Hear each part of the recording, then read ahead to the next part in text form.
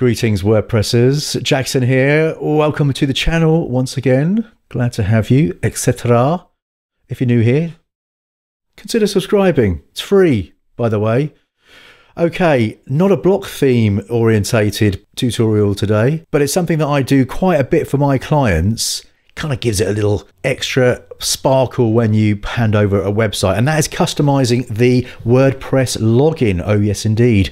Now, there are a zillion plugins that that you can use to customize the login specifically, and there's tons of other plugs that have got that on the side if you like, but it is incredibly easy to do it yourself with just a little bit of CSS and one simple WordPress function. Yes, and I'm going to show you how in today's tutorial. Customize your WordPress login. All right, let's get customizing our WordPress login. 2024 here, standard-ish install. Here's the login. Let's make that look a little bit nicer. Over to our admin, and I've got a child theme here for the 2024 theme. Don't know how to set up a child theme properly for a block theme. Link is in the card above and also in the description below. You can, of course, use a code snippet plugin. Or, of course, if you've got a parent custom theme, then, of course, stick it in your functions there. Right, let's get onto the code. I've got the editor open here with the child of 2024, and we do indeed have our functions here. We need to add some code to this. I've got a template that we can kick things off with. Here we go. It's our customized WP login template.php.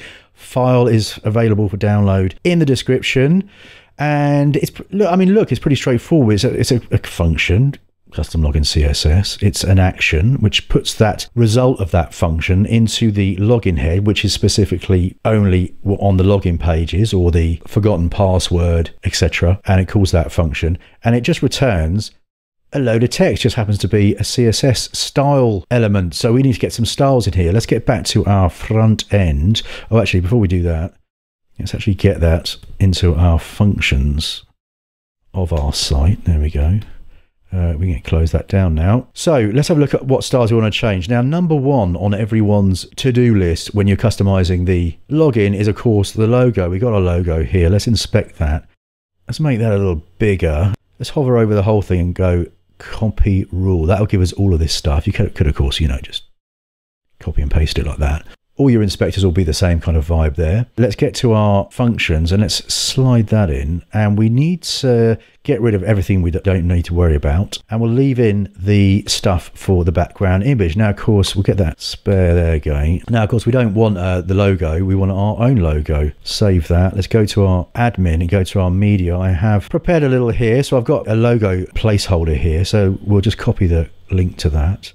And we'll go back to our URL and slide that in, commas like that, and let's just resize that so we can see what we're doing. Okay, so that's all looking good. In fact, there is our first bit of CSS. Let's see what that's saying in the front end. Refresh. Oh, my logo is looking a little small. Let's have a look at what the CSS is doing. Let's inspect that. Right, let's see what's going on here. We want to change the background size to contain. That's okay, that's okay. We'll just make that center actually. We'll take all the margin off it. And we'll give it a width of 100%. There we go. And just so we can control the width of it, we'll give it a height of, say, 60px. Maybe a little less. There you go. That'll do. Right. Let's grab that rule in its entirety, get back to our code, and we'll just completely overwrite that, as we know that's exactly what we want. Back to our login, refresh, that's all still in place. Beautiful. Right, what else can we do? Well, we can certainly look at the background color here. So let's have a look at what the body class is doing. We see that we do have the body class. Let's change that to light blue. That'll do. Let's grab that again, copy that. Let's get back to our code and let's delete everything that we don't need, because the rest of that will come in with the default CSS. Now, what I would suggest is that belt and braces is take the overall class for the login page, and if we look here, so we've got body class equals login and all the rest of it. Belt and braces is just to make sure, over qualified as it is, we put that in. Let's get back to our login and refresh that, and yeah, everything's still good. Right, what else can we do? Let's inspect that with our inspector pointer. That's the form, and you can see it's login .login form. Let's create a new rule, and we'll just target the ID there, and we will say that we don't want a border, none, and we'll have a border radius of 10px. Starting to take shape a little, wouldn't you say? Let us grab that and get back to our function and get that in our little CSS offering. Right, what else can we do? The button here is the default WordPress color, so let's inspect that, and that is our input WP submit. Let's create a new rule for that, and we'll say background is red, and it's got a border in it, so let's make the border red as well. We can change these in a second. So let's get that in our little CSS function. That's all cool. Refresh, all still looking good. Now, I don't know about you, but I think these text fields here should be aligned center. So let's have a, well, let's get the inspector picker here. Let's have a look there. So that's that is the p.nav, ID nav, and that is the back to blog ID. Okay, that's cool, because what we can do is we can actually nick both of those, create a new rule, use that as the rule, and we can go text align center. Shazam. That's okay. So let's plonk that in there for now. And quick refresh, make sure that all is saving up nicely. Okay, so generally speaking, looking pretty good, but let's be honest, it's not really amazing, is it? And I reckon we should get a little background image on there. What do you say? So let's get back to our code, up to our original body class, where it's currently just light blue. We're going to add a background image. Now, in actual fact, let's just go grab this stuff here. We can just reuse that under here. Plonk that in.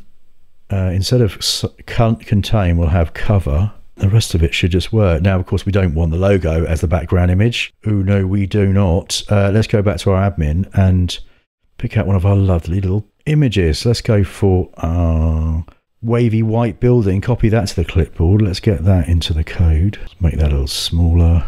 Drop that in there. Okay, that I think is okay. Let's have a look. Refresh.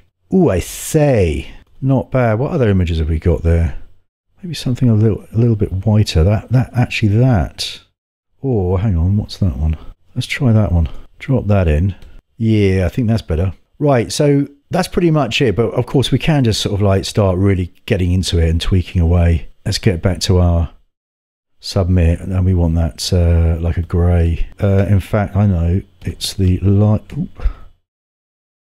light slate grey is a bit muted, and the border will make that as well. And we can even go as crazy as, you see that this icon here. Oh, actually, let's just get that. Copy that rule and slide that into our, where is it? Submit section. Let's get that on there. Light slate grey. Thank you very much. Now you see that icon here is actually blue. It's actually controlled by the pseudo before class there. But actually, if we take the Dashicon class and add a little before on there, and we go color grey.